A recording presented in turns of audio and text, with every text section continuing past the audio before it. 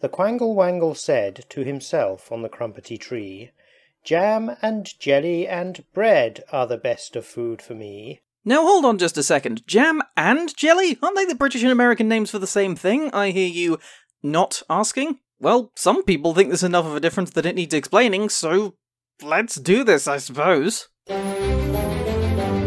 Jam and jelly.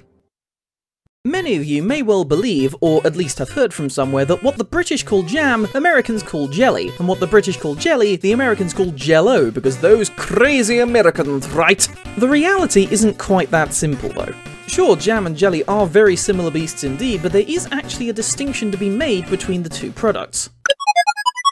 Both jam and jelly are made by heating fruit up and mixing it with sugar and pectin. What's pectin, you ask? It's what's called a gelling agent, which, as you can likely tell by the name, is something that makes a substance thicker and more viscous.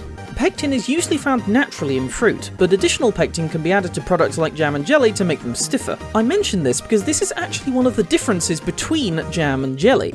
Jellies tend to have more additional pectin added to them than jams, and the reason for this is the difference in the way in which they're manufactured. Jelly is made by crushing fruit and then straining it to produce juice, which is then used to make the final product. With jam, instead of the juice being strained out, the crushed fruit is mostly kept in the mixture, and the resulting substance is therefore not as clear or gelatinous due to the presence of fruit pulp within the product itself. Jelly having less actual fruit product in it means it also contains less naturally occurring pectin, meaning that in jelly recipes, more additional pectin is usually added when compared with jam recipes. Though of course jam can also have additional pectin added as well. In addition, more often than not, this results in jellies being a lot more gelatinous than jams, as you can probably tell from the name. But hold on a second, what of what the UK calls jelly? Gelatine desserts, as Wikipedia calls them, are similar to jellies, except instead of boiling the fruit up directly, you instead dissolve gelatine in hot water and then add the flavouring later, either in the form of actual fruit or fruit juice, or in the form of artificial flavouring. The gelatine in these gelatine desserts give them a much clearer and thicker consistency than what the Americans call jelly. Incidentally, this sort of jelly need not necessarily be sweet either. There do exist savoury jellies like holodets and brawn, which if you live in the US you might also know by the name of head cheese, and they need not even be edible, as gelatin can, for example, be used to make vase fillers for fake flowers. As a matter of fact, they need not even contain gelatine at all. For instance, the vegan jelly I'm eating here is instead made with xanthan gum. But it doesn't just stop there. Here are some products which are very similar to jam and jelly in their composition, but are just a little bit different. Preserves are similar to jams, but instead of being made with pulp, they contain whole pieces of fruit. Being encased in that geloid substance preserves the fruit within, hence the name. Conserves are similar, but are made with whole fruit rather than fruit pieces. Also similar to conserves are compotes, which are typically eaten immediately as opposed to being stored for preservation. Typically in English, marmalade refers to a jam, jelly or preserve made from citrus fruit, such as oranges or lemons. It derives from the Portuguese word mermelada, which is actually a thick paste made from quinces. In some European countries, such as Spain and Germany, the word marmalade is used to refer to any fruit product mentioned in this video. Curd is made using fruit juice, sugar, eggs and butter to make a sort of pasty fruit substance that can easily be spread. It's also apparently not as long-lasting as jam, jelly or preserve, so it needs to be eaten quickly. Fruit butters are similar in consistency to curd, but they're only made with fruit and sugar, with no added pectin being involved at all. The result is a very thick and pasty substance that spreads very easily. Chutney is similar to jam, but is typically made with more citrusy fruits like mango and such, and also spices and vinegar are typically added for flavour. Much like a fruit butter, chutney also usually contains no added pectin and less sugar, which makes it a bit more runny. Here I am violating some mango chutney with a chicken tender.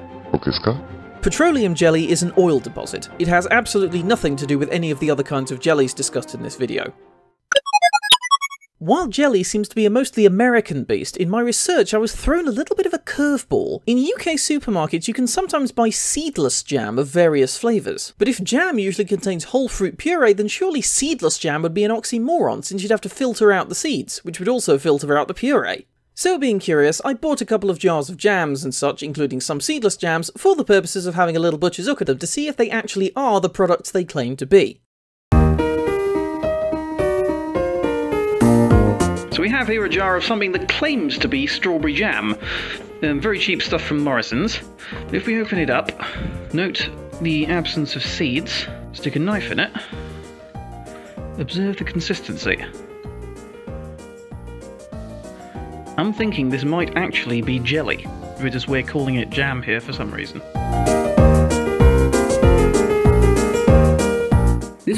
This one actually claims to be made with real fruit, so I have high hopes for this one. Lid off. This one does look a little bit lumpier. So let's have a look, shall we?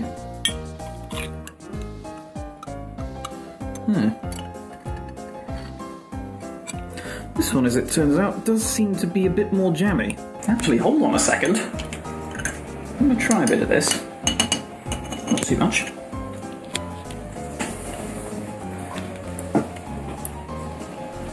Yeah, I can detect a whole blackcurrant in here. Well, what appears to be a whole blackcurrant. Look at that.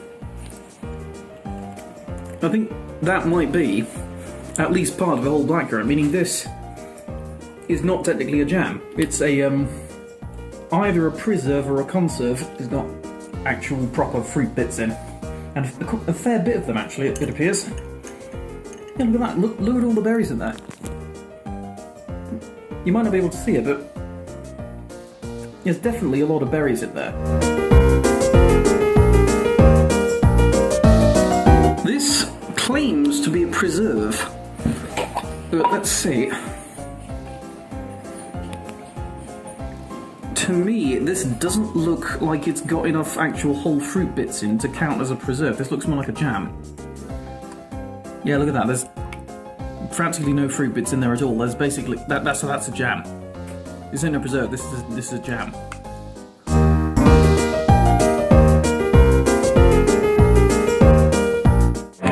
This Fortnum Mason rose petal jelly appears to contain whole rose petals, so it's not a jelly. It's preserved.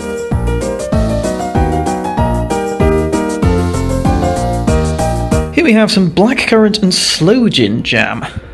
I've already opened this one, so let's have us a look, shall we?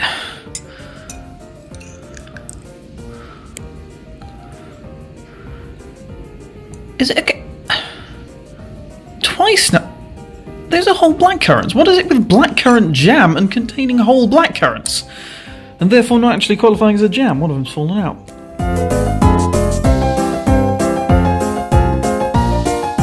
So, there we have it. Some products which are called jam in the UK are actually closer to jelly than jam, and some things that are called preserves are actually just jams, and vice versa. Also, blackcurrant jams have a strange tendency to actually be blackcurrant conserves. Go figure. If you have any further questions, just drop them in the comments, and thank you all for watching. Be sure to like, share and subscribe, and ding the little bell, since less than 5% of my viewer base is actually subscribed, so it would mean a lot. Thank you very much for watching this video, and I'll see you all next time. Ta-ta!